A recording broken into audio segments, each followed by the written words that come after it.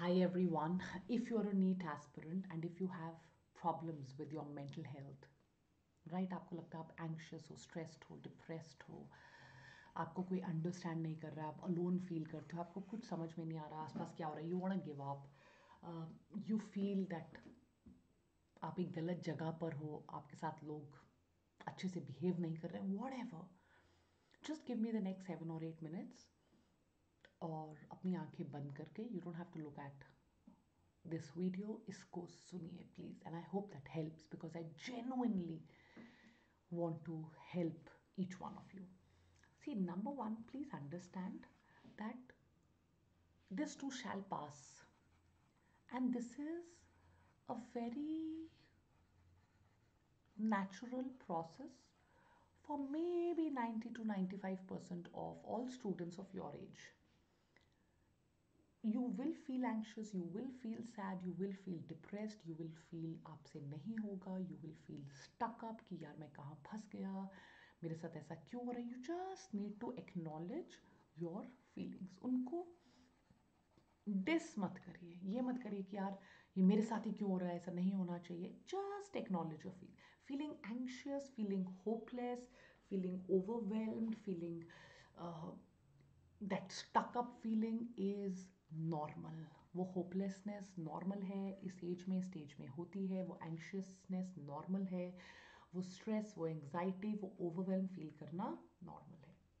Majority of the times this happens under the weight of expectations. कई बार आपकी खुद की एक्सपेक्टेशंस, कई बार आपके पेरेंट्स की एक्सपेक्टेशंस, कई बार सोसाइटी के एक्सपेक्टेशंस, एकेडमिक परफॉर्मेंस में अच्छा करने की, पीयर प्रेशर की जो इनवॉलंटरी लोगों को देखकर, किसी सक्सेसफुल कैंडिडेट को देखकर होता है. The weight of expectations is making you feel like this, right? ये एज ऐसी है that this has the weight of expectations. So it's again normal. But what can you do?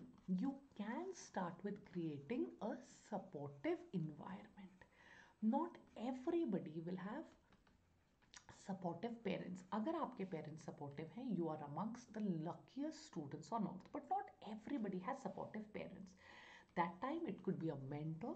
You could see that mentor in Vani ma'am or any other teacher. It could be a friend, but please avoid serious relationships. It will further add to expectations, stress and anxiety. It could be a group जो साथ में पढ़ाई कर रहा है. It could be some online forum जहाँ पर आप अपने मन की बात anonymous या otherwise रख सकते हो. एक ऐसा supportive environment जो आपको थोड़ी help करता है, right? एक बहुत इंपॉर्टेंट चीज़ जो आप इस स्टेज में कर सकते हो वो ये है that you can find motivation through action.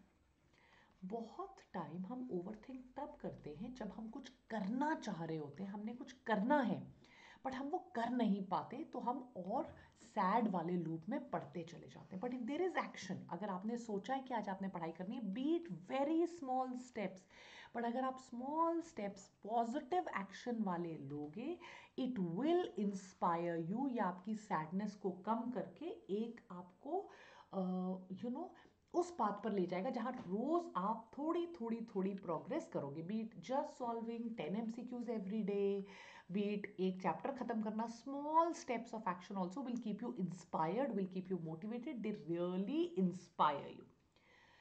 Number 5 is a very important मंत्र जो आप अपने आप को बार बार बोल सकते हो, and this will help you, that I will focus on what I can control.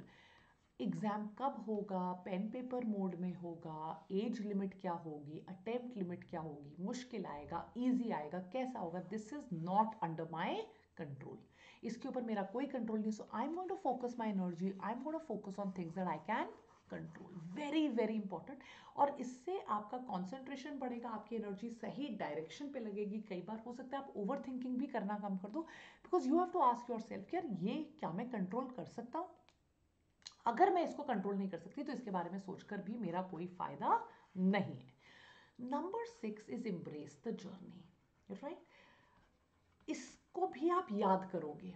इतनी मेहनत करना, इतने इतने घंटे पढ़ना, इतने स्ट्रगल, ये स्ट्रगल के दिन है जो आपकी आगे की लाइफ में आपको याद आएंगे, आप इनके लिए ग्रेटफुल होगे, आप इनसे इनफैक्ट बहुत स्ट्रेंथ और एनर्जी ड्राइव करोगे।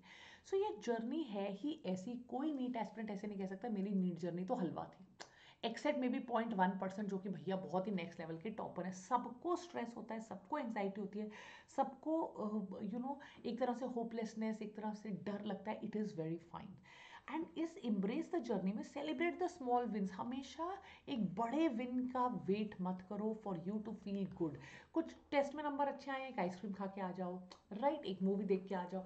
सो दी स्मॉल विन्स add करेंगी and they will add up to that large big win, that massive win that you want. So embrace करिए जर्नी को, छोटी छोटी विन्स को रोज सेलिब्रेट करिए एंड ये सब करते हुए be kind to your self, practice self care, practice kindness to yourself, because at the end of the day it is very important कि आप खुद अपना ध्यान रख रहे हो या नहीं रख रहे हो, right. You have to tell your self that यार दुनिया कोई मेरे साथ हो ना हो, I am with my self, I am enjoying this journey. Be kind to your self. अपने आप को बार बार वो सेल्फ डाउट मत दो, अपने को गलत बातें मत बोलो, तुमसे नहीं होगा, सारी दुनिया तुमसे intelligent, don't do that. You deserve more, like they से यू आर वर्दी। तो अपने आप को सिर्फ अच्छी बातें ही बोलो। नाइन्थ वेरी इंपॉर्टेंट, जब आपको ज़रूरत हो seek help, be it professional help, be it reaching out for help on an online forum.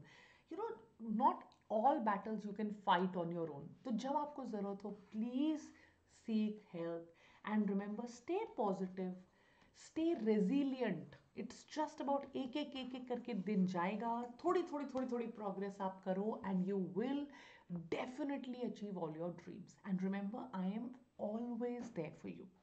You can reach out to me on my personal telegram अगर आपको कोई प्रॉब्लम है, यू वांट सम हेल्प और support और mentorship from me, उसका link मैं community पे देती रहती हूँ। हमारे टेलीग्राम ग्रुप का लिंक जो है, जहाँ पर आपको बहुत मोटिवेशनल, इंस्पिरेशनल और पढ़ाई से रिलेटेड क्विजेस, पोल्स, नोट्स सब मिलेंगे, उसका लिंक आपको डिस्क्रिप्शन बॉक्स और चैट सेक्शन पे। मैं EMAs करती हूँ इंस्टाग्राम पे, मेंटल हेल्थ पे तो इनफैक्ट बहुत आस्क मी एनीथिंग करती हूँ। अगर आपको कोई प्रॉब्लम है, you can always always reach out to me, right. कोई और प्रॉब्लम है जो मैं सॉल्व कर सकती हूँ, प्लीज़ कॉमेंट सेक्शन पे लिख दीजिएगा। Take care everyone. Bye bye. See you in the next class. Bye.